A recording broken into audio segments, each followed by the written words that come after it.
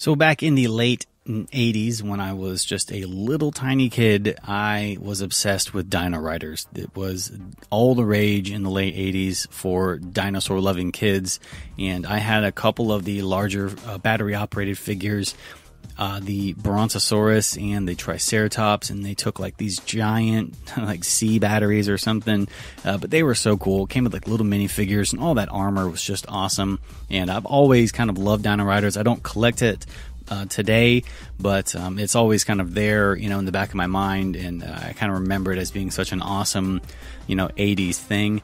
And since Mattel got the Jurassic license back in 2018, I've always wanted to build sort of a modern take on the Dino Riders T-Rex, and decided to start working on it earlier this year.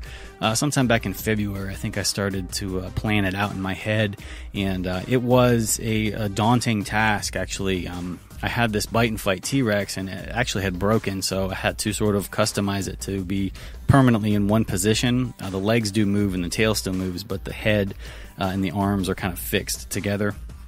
But the armor was proving to be more difficult than I thought it was going to be. Like, I have a bunch of stuff in my parts bin, and I just started cutting things out and tearing things apart and trying to see what parts would fit together to do what. And I kind of worked out to where I built this platform that would sit on this harness that would go on the back of the T-Rex for a human to sit on, and this was sort of like my base that I was going to build off of.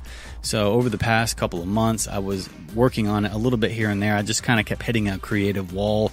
I couldn't figure out how to get parts to fit, and then I just sort of stopped building it, and then recently picked it back up earlier this week. And this right here is sort of the finished product. Now, this is just a kit bash of a bunch of different cheap military parts from vehicles. A lot of that Kid Connection stuff from Walmart. There's like parts of the submarine. The little arm claws on here are from the submarine. There's like parts from a boat on here. There's a bunch of Lego parts. The little ball joints that hold the little mechanical T-Rex arms on are Lego parts, and just a bunch of other little tiny pieces that I've glued together and attached to this sort of frame that will now sit on top of the T-Rex. And this thing actually just looks really awesome. It took me forever to get this thing built, and there's no real instructional video on like, let me show you exactly how to do it, assuming that you would have all these parts. But this video is actually just more to inspire you and kind of show you what like a little imagination and some creativity can do, especially if you have a bunch of these random vehicle parts laying around and just like Lego parts and stuff like that. You can actually make some really cool customs. So the armor is painted and primed all in black, and I decided to go with black.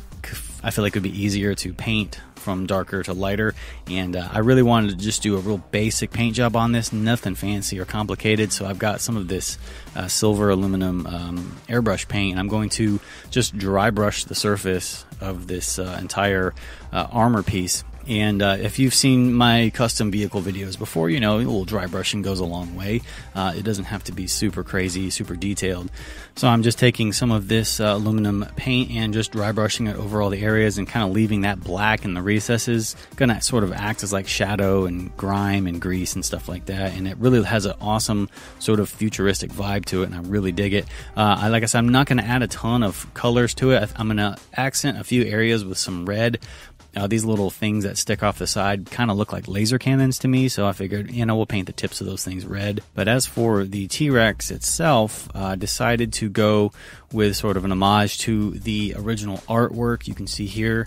And the T-Rex there is sort of orange with green. And again, this paint job isn't going to be super difficult or complicated, anything like that, because he's going to be wearing armor, so you're not really going to see a ton of detail or anything like that. Mainly in the face is about it, but just painting it orange, then going back over it with green, and then highlighting some dry brushed areas, and painting the eye red, a little black pupil, and paint the inside of the mouth. And then the T-Rex has these like white claws. Of course, white claws just look awesome against this orange skin. But in terms of paint, that's pretty much it for the paint job on the T-Rex. It's a very, very basic paint job.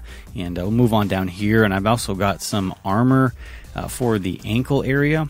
Again, this is another piece, that I have no idea what it's from. It was just in a box of stuff that I had, but I took my heat gun and I heated the plastic up till it was really, really soft, and then I molded it to the ankle area on the Rex. and that way it just kind of clicks right in and stays in place. And then I painted it silver with some red details to match the armor up top. I've also got these hoses that I'm going to clip onto the mechanical T-Rex arms, sort of act like hydraulic fluid hoses or something like that that sort of control it. Just little extra details like that that sort of take it to the next level, and the wires sticking out just make it look really cool, sort of futuristic looking armor. I love it.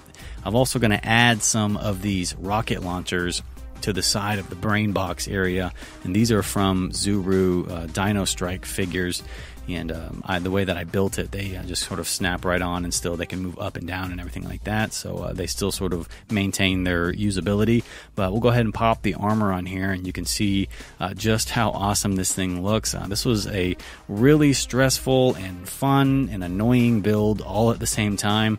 But I'm glad to finally be done and get this video out for you guys. And hopefully it has inspired you and maybe sparked a little creativity, and you guys can get out there and kit bash your own custom Dino Riders figures. If you do, remember to tag me over on Instagram at Ted Brothers. I always love to see what you guys can come up with. For more Jurassic related content, you know where to find me. Links will be in the description box below.